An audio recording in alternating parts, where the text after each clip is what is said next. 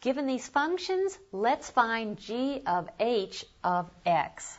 By definition, that's g of bracket h of x.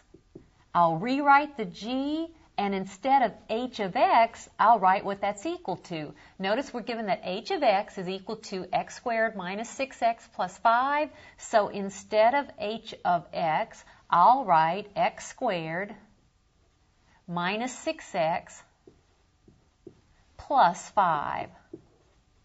Now, before you look up here at the g function, let's just talk about what this means. G of anything means you go to this function, and instead of x, you replace x with whatever you have inside this set of parentheses. So I will now go to the g function. Everywhere I see x, I'll write this trinomial.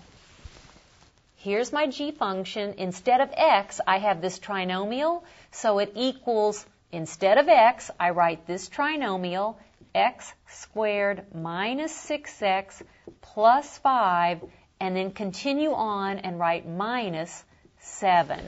And then we will simplify this. That is x squared minus 6x, and then 5 minus 7 is minus 2. So g of h of x is this function.